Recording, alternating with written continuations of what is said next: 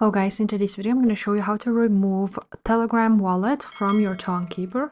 So you can go ahead to your Tonkeeper, and for example I have two wallets, and the wallet number 2 is Telegram wallet, which I have connected recently, and you need to go ahead and be selected this specific wallet. After this you want to click on the gear icon in the right corner. And from here, as you can see, you can go ahead and customize your wallet, backup, choose tokens, and so on and so forth.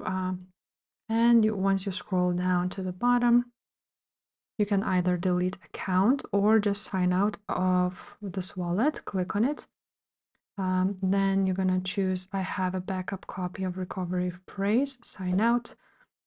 And here you have it. Now there's no other wallet from Tonkeeper. If this video was helpful, make sure to subscribe, and I will see you next time. Bye.